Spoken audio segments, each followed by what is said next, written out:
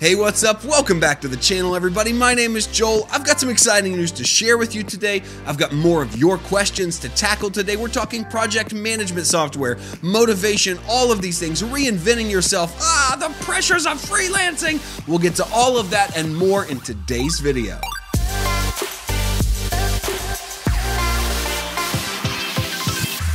That's right, today I've got some exciting news to share with you. Some decisions I've made right up here in the old noggin that are going to come out the old mouth hole. We're going to talk about all those things today. The first is an idea that I've had, a spark of creativity, if you will, about this channel, about the things we talk about, the things that we're into on this channel, and how it might help you more as the time and the future of this channel develop and progress.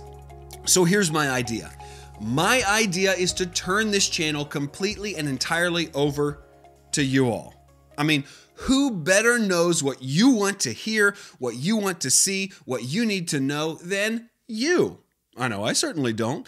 So here's what I thought. I have had some great success answering your questions every single Friday on a segment called Fiverr Talks, where we talk about the gig platform, the selling platform, the freelance platform, Fiverr.com, and how to become a top-rated seller like I've been able to do over the last 8 to 9, almost 10 years. And what I thought we would do is we would expand that same idea to my Tuesday videos, where we don't talk about just Fiverr, we talk about all of freelancing. You see, one of the cool things about my experience is that I've been a freelancer for about 20 years. That's right, since about 2003 or 4, I've been a freelancer, and I now have a team of 5 or 6 freelancers that work for me and with me every single day. So I know a lot about what it means to be a freelancer, to work for yourself, to build a business, or just build a side hustle, whatever it is. And I thought we would turn Tuesdays into, get this, you ready? Freelancer Talks. So we got Fiverr Talks on Fridays, Freelancer Talks on Tuesdays, and in both of these segments, I'm going to answer your questions. That's right, 100% your questions from the comments section. Maybe every now and then I'll throw in a video where I just talk about what I want to talk about. But for now, we're going to focus on your comments, your questions. So please be sure to leave me your questions down below about the freelance life, about how to become a top-rated seller on Fiverr. I answer Fiverr questions on Friday, freelancer questions on Tuesday.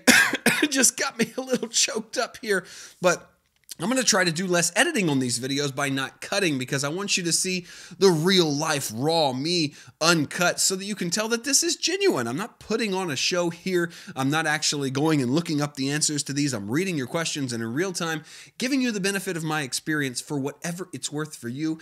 And some people say the advice is worth what you pay for it.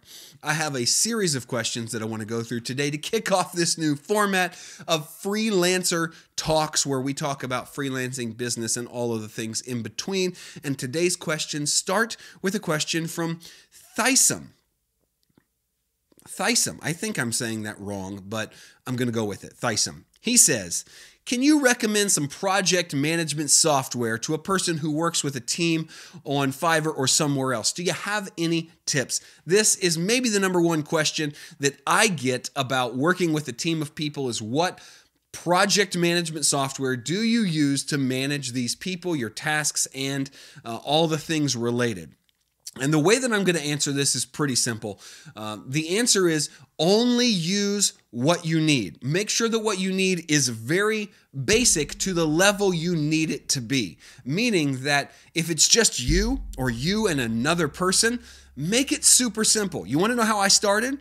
I started with a wonderful tool that no longer exists called Wunderlist. It was bought by Microsoft and shut down a couple years ago. I cried. I used Wunderlist as a way to make a to-do list for myself. I put deadlines on there. I could attach details. And when I had another freelancer start working with me, I shared my list with him and he worked off my list. It was very basic. It was very simple, but it worked for us. And it's all we needed. Today, there's a great app called Todoist that I think would fit the same bill. It's just a simple to-do list, but a way to get into the habit of managing your projects and your details in one central place, that it is your go-to spot for all the things you need to know about your projects, deadlines, details. Put them all there. figure out and find a way to share that with the other freelancers that you're working with and use it to manage. Now, as my business grew, as my team grew, we outgrew Wunderlist, and eventually we moved on to software that was a little more robust, but I would still encourage you to make sure that you keep it as simple as you possibly can. Don't go all the way to something super complex like Basecamp that can be uber complex or even more simplified if you only have a couple people and a couple details. As far as good options, I've never used Basecamp before. I know clients that have used it because it was just a little too complicated for my creative process, my business process. The project management softwares that I've used with relative success are Rike, Airtable, and now Monday. But I will say they are, in that order, increasing in complexity. There's automation, and as my team has grown, as the automation, as the process has grown, so too has the software, and there are parts of it that I can't even manage myself because it takes a bigger brain than I have. Thankfully, I have bigger brains on my team, but those things all grew in complexity as necessary for our team. The other thing to think about when looking at project management softwares is the cost. I remember moving from Rike to Airtable. There was a big jump in cost. From Airtable to Monday, there was a jump in cost. And with more complexity comes more cost. So that's why I would say start with a free app like Todoist or some other to-do list manager. One thing that I love these days, and this could be a secret weapon for you, if you're just doing a simple task-related list, I use Wunderlist for a lot of things. You can share your lists in Wunderlist with other people, and if you're simply putting together a to-do list and collaborating with another person, Wunderlist might be a good place to start. I'm sorry, I said Wunderlist several times. I meant Evernote. Send it back. Evernote. I used to use Wunderlist. It no longer exists. Now I use Evernote for taking notes, making personal to-do lists. There's lots of free apps. There's a version of Evernote that is free. You can pay for a premium version for other features, but just make it, whatever you do, make it as simple as possible so that you can scale as necessary and you're not going right to the most complex thing that costs you thousands of dollars a year when you really won't use it. So thank you so much for that question. Thanks for thinking about it. Keep it simple and try some of those tools out. See what fits you best. My next question comes from EOS. EOS asks, how do you handle demotivation? Ooh, good question. Sometimes I have a lot of work to do, but I don't know why. I simply can't sit in front of my laptop. I get you. I get you here. This is something that we all struggle with from time to time. So the first way you handle it is to realize that it's a real thing. Lack of motivation in the freelance world is a real thing because nobody's standing over you. You're not in an office setting where your boss is down the hall or walking past your office and you need to look busy like George Costanza. That's the George Costanza secret to being busy, is look frustrated all the time. Because frustrated people are busy in most people's eyes. But what I would say is realize that it's a real thing. Everybody struggles with finding motivation sometime or another, even me, even the most motivated and seasoned of freelancers.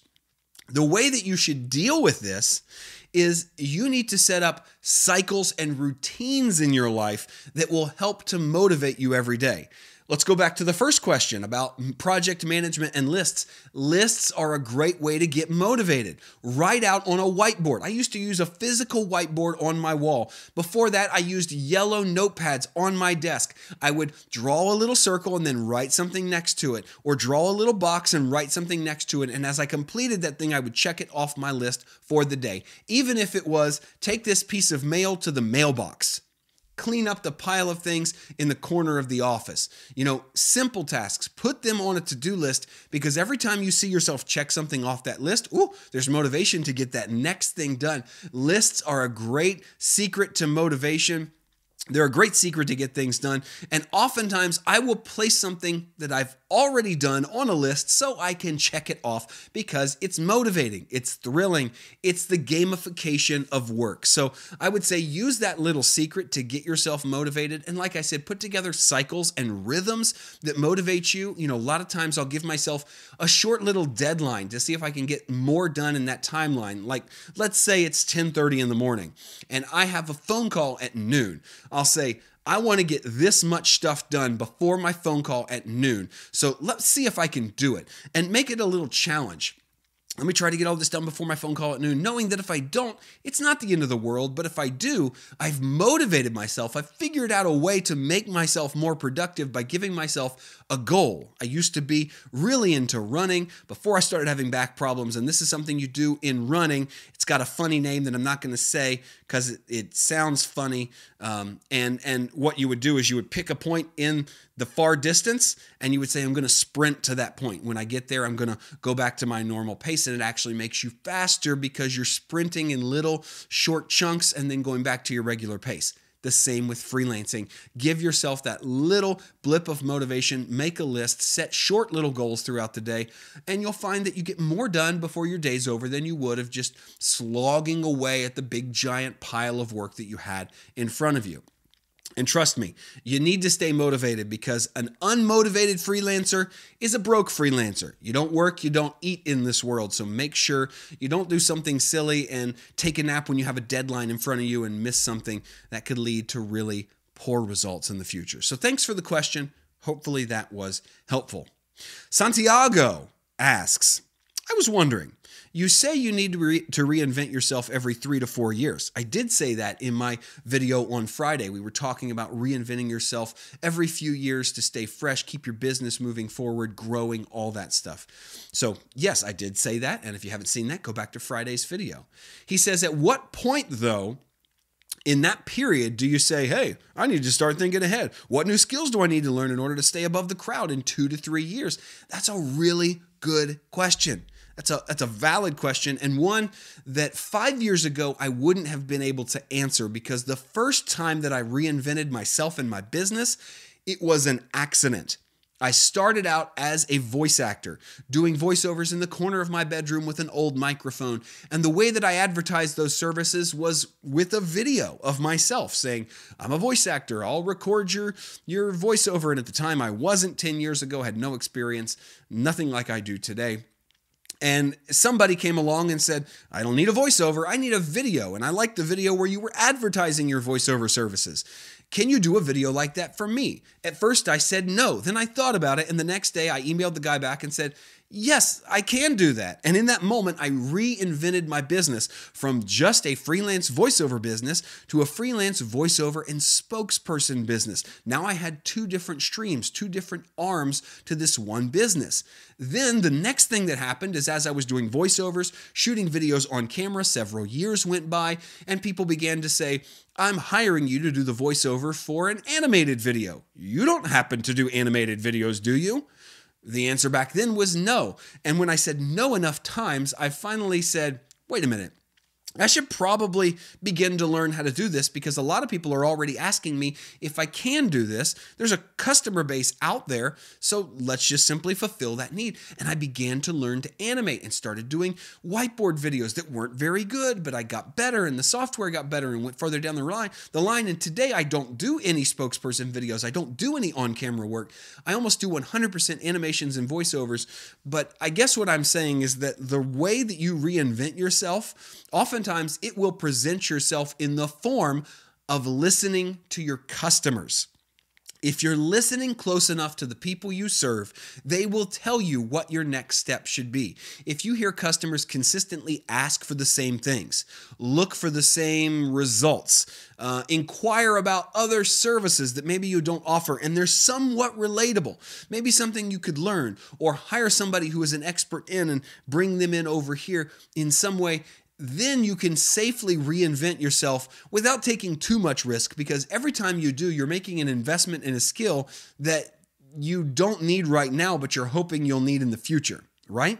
So the way that you justify that risk is by having people that are already asking for that skill to be useful, for that service. And so that's the way that I've done it. And these days, I'm keeping my ear to the ground. These days, it looks like reinventing the way I do video. I've committed myself and my business to the medium of video, which I think is a very safe bet right now. But I'm reinventing myself by looking ahead, saying, we're doing these kinds of videos today, but what kinds of videos are going to be popular in the future? Maybe you're a graphic designer and you're thinking, I'm doing logos today, but what's going to be the logo of the future? Or what do logos look like in the future? Maybe there's something else, or looking ahead going, maybe it's this kind of social media graphic content. If you're a copywriter, you're writing a lot of blog articles today. Maybe you're saying in the future it's not going to be blog articles, it's going to be scientific facts posts, whatever it is.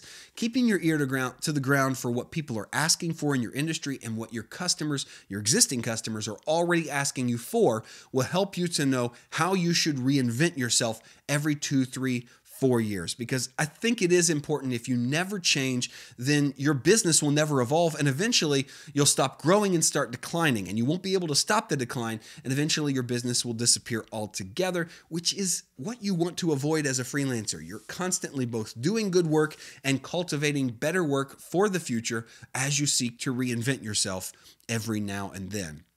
Great question, Santiago. Thanks for letting me riff on that for a while. One more question for today's first episode of Freelancer Talks. I love this already. VO Odyssey, faithful listener and commenter. Thank you for your question. He says, hey, Joel. Hey, how's it going? Thanks for addressing my question in the last video. Well, you're very welcome. I love when people ask repeat questions or follow-up questions, not the same question again. He says, I've got another one for you. What system are you using for accounting?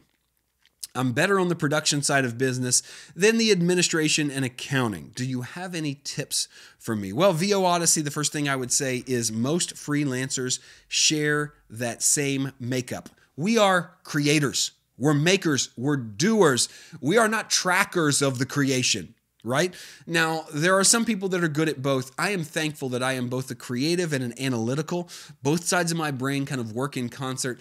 I think I'm organized until I get around really organized people and I realize I'm not a really, really organized person. I'm just pretty organized, maybe more organized than the average bear. But for most of us, this is the struggle. We are the doer. We are the creator. We know how to do the work, but we don't necessarily love tracking it, keeping tabs on expenses, our accounting at the end of the year. I mean, in the States here, we're getting ready to close up our books for the year here in 2021, and we'll be doing taxes to see how much money that the government is going to take from us. It's a painful time of the year, and having a good system for accounting and things like that is crucial. I've seen a lot of businesses and a lot of freelancers have to pack it up and go work for somebody else because they just couldn't take care of their books. They couldn't tell where their money was going. They couldn't tell how much they were making. So the way it started for me, this is a lot like project management software. Start as simply as you can. The way I started was a series of very simple Excel spreadsheets. Today, it's Google Sheets that I use, Google Numbers to track these things. And still, in most cases, up until this year, I was using a Google spreadsheet to track all my income.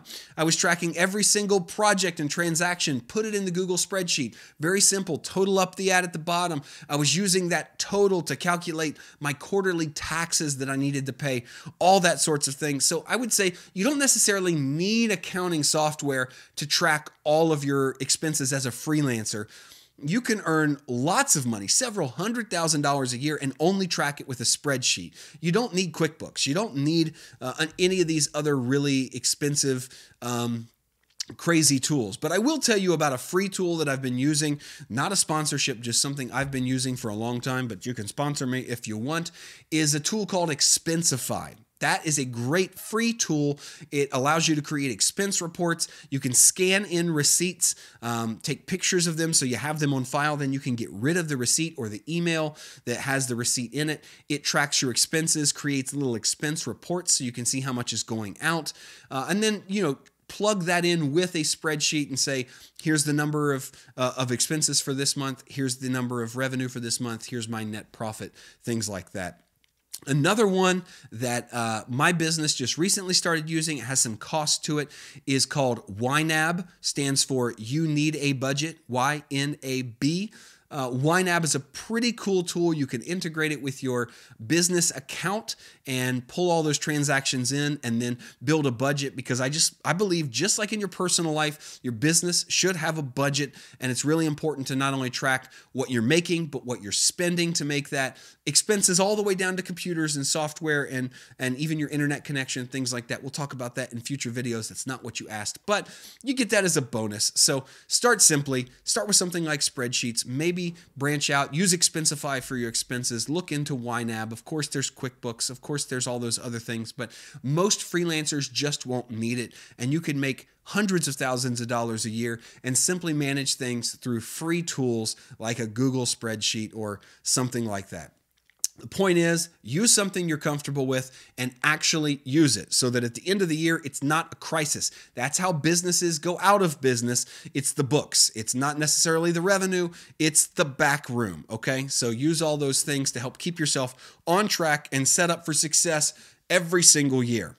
Hey, this was absolutely awesome for me. I love this new idea. I hope you do too. If you're a freelancer and you have a question about anything related to freelancing, well then leave me a question down below in the comments. I'll try to get to it next Tuesday at my next episode of Freelancer Talks. Until then, thanks for watching, and remember, keep doing, because the future favors the doers.